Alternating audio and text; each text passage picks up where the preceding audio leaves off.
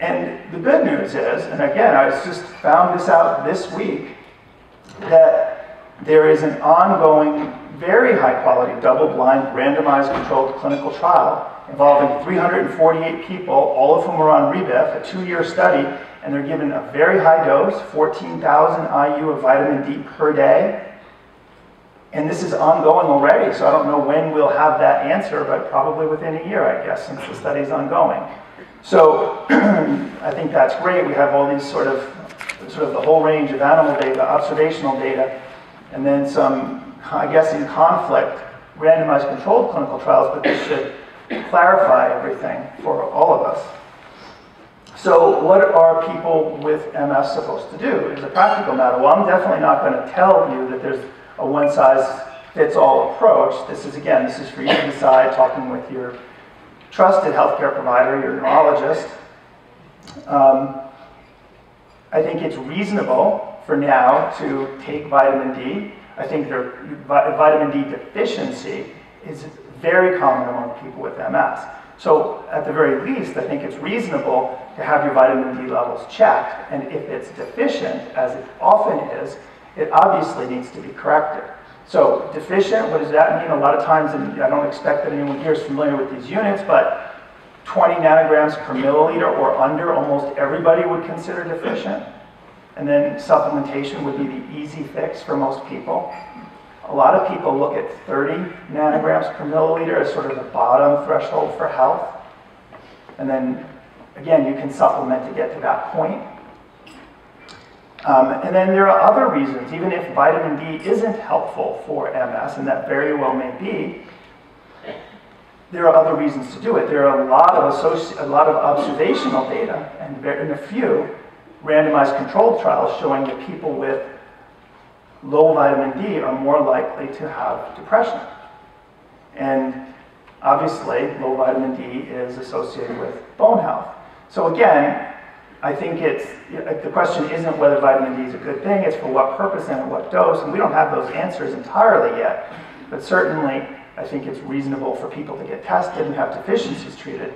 So the usual range, toxicity, occurs in your physician or other healthcare provider would know this. Primary care physicians tend to know maybe even more than neurologists on this, but 100 nanograms per milliliter would be sort of the upper end on where toxicity is seen. So that's a pretty big range.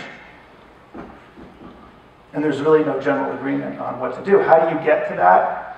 Well, you can kind of roughly figure that for every 1,000 IU of vitamin D, you're going to increase your blood levels of 25-hydroxyvitamin D by 10 points. So most people taking, let's say 2,000 IU can assume that they're going to be about 30 nanograms per milliliter. And if you're taking 4,000, maybe you can assume that you're around the 50 nanogram per milliliter range. But you really have to get tested to figure that out and then titrate accordingly. I already kind of covered this, but so the Food and Nutrition Board, that's the group that decides the RDA for different things, the adequate intake, and sort of what you see on your cereal boxes. They say that the maximum dose, the sort of the safe upper limit for vitamin D is 4,000 IU. And I think that's a conservative approach, but it's important to know it and to respect it. I think that I don't know that there's ever been any established cases of toxicity even up to 10,000 IU, but it's important to know that for most adults it's 4,000 IU. And that seems like you should probably, if you're going to go above that, you should be testing your levels and doing it in consultation with a physician. And why is it toxic? Because it would increase your levels of calcium. So that's the major way to measure. If you're taking a very high level of vitamin D, you should also be checking your calcium to make sure you're not hypercalcemic. I think we covered the rest. So, about 5. 5 more minutes? Okay. Well, I can do that. I want to come back to. Part 2? Yes. I can talk about fish oil then? Talk about fish oil. Okay.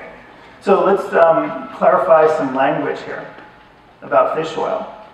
People talk very loosely about fish oil, omega-3, and I don't know if you've heard of EPA and DHA, right?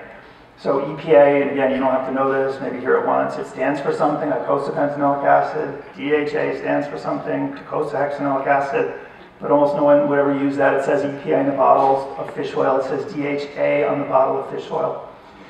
So fish oil is probably the richest source of omega-3 fatty acids, and the two major omega-3 fatty acids, the so-called long-chain fatty acids, are EPA and DHA.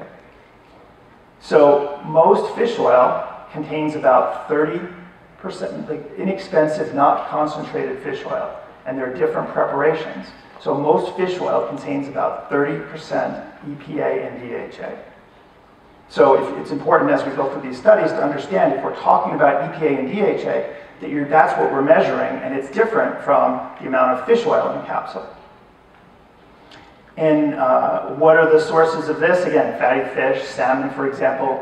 If you want dietary sources, and eggs especially now, a lot of chickens are fed flaxseed now to increase their omega-3, the omega-3 fatty acid content of the eggs. So that becomes now a good source of omega-3 fatty acids.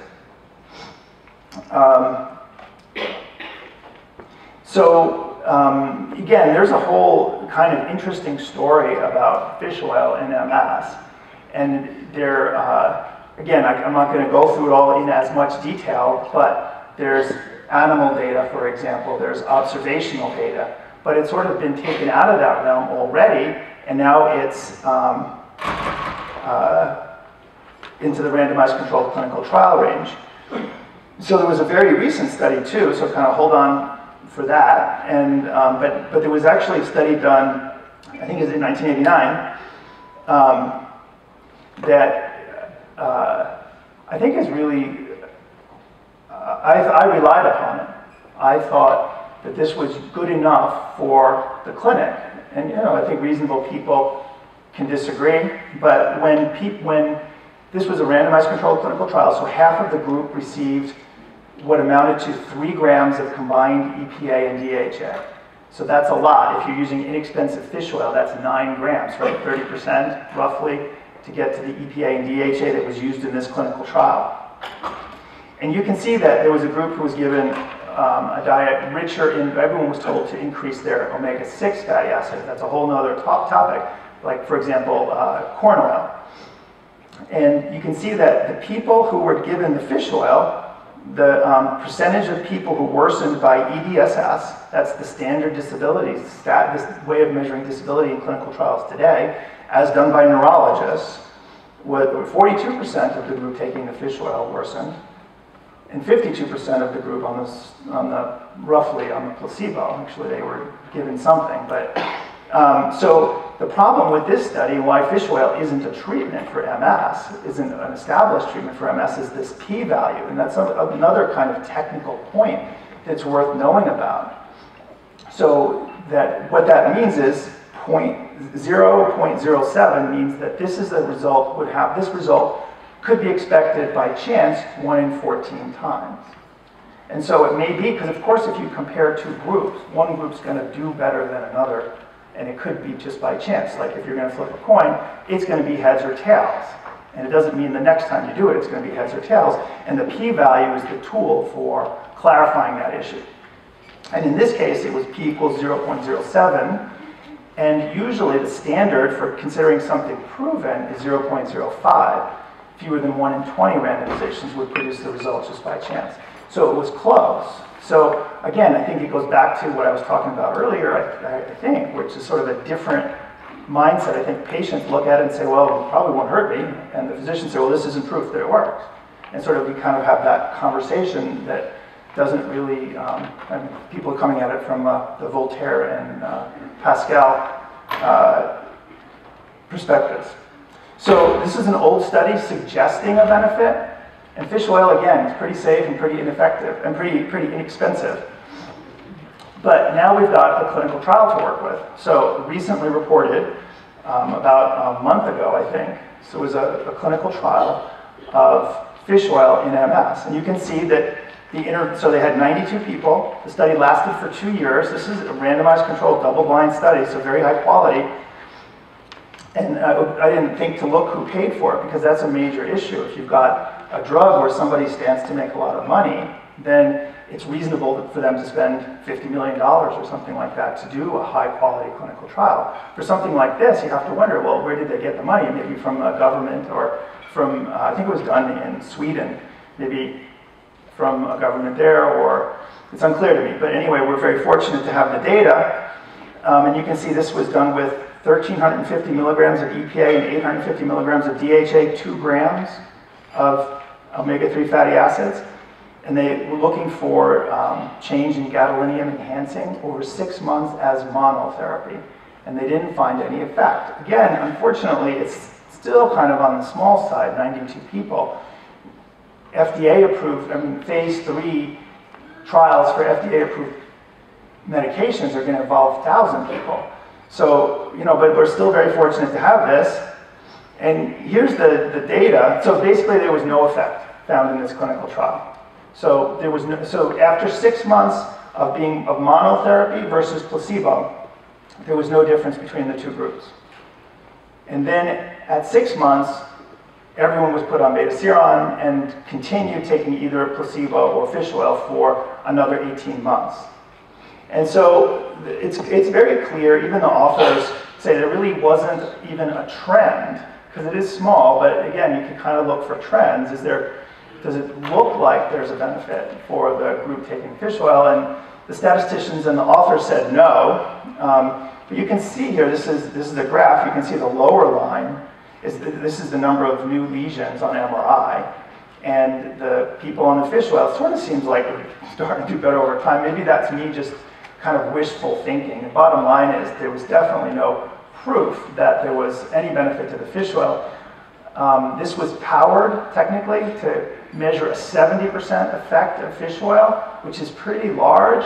So I guess the way I interpret this is that either the effect is very small or non-existent. And here you're very low for a group like this, a small group of people on beta-seron. But these lines are essentially superimposed. So can I stop there, Karen, and let you move on? Or? Finish talking about fish oil, and then we'll go on. Okay, because I can do this all day. Just kidding.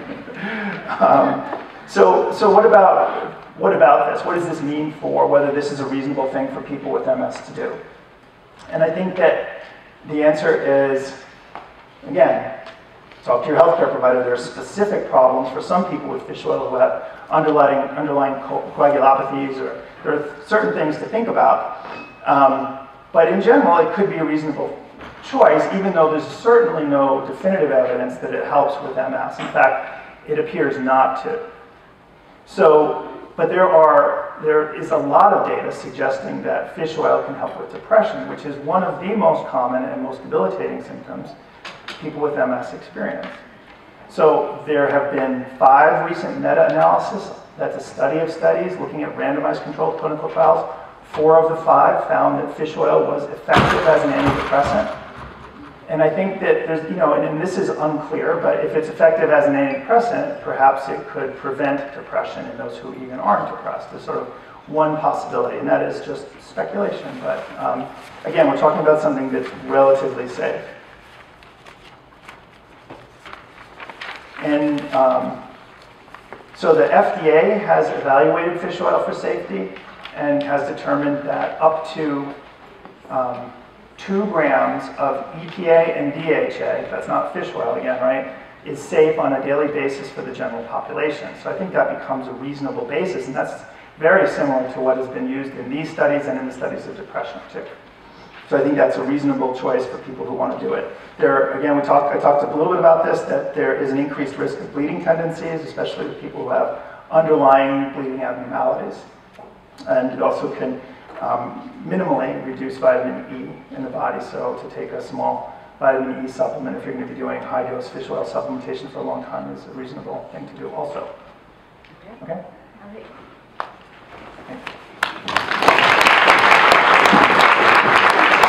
Thanks, Tom, for your flexibility.